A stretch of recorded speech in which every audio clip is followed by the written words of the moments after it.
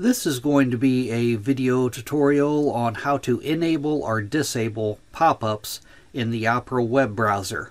I'll be using a desktop PC for this. Let me jump over to my browser here. Okay, I have the Opera web browser opened up now.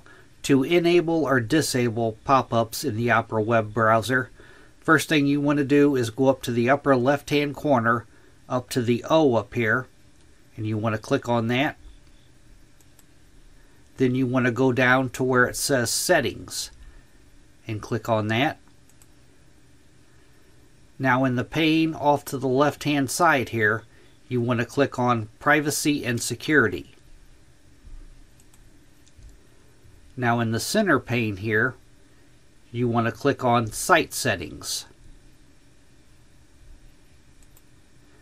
Then you'll scroll all the way down to the bottom here where you see it says Pop-ups and Redirects, and click on that.